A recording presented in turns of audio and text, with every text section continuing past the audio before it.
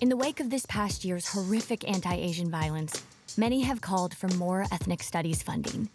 But how did ethnic studies even come to exist? The civil rights movement of the 1960s saw major societal shifts as communities across the United States fought for change. In the California Bay Area, students of color realized that there was no curriculum on their own histories. So they formed a coalition to demand that their histories be taught. This coalition, first led by the Black Student Union at San Francisco State University and then spread to UC Berkeley, was called the Third World Liberation Front.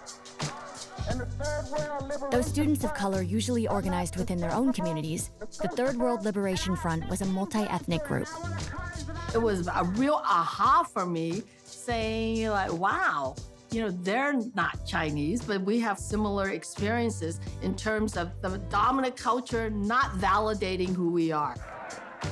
They held teach-ins, developed lesson plans, and clashed with school administrators. Soon, community people and other student and teacher allies joined what became the longest and bloodiest student strike in U.S. history. And they won.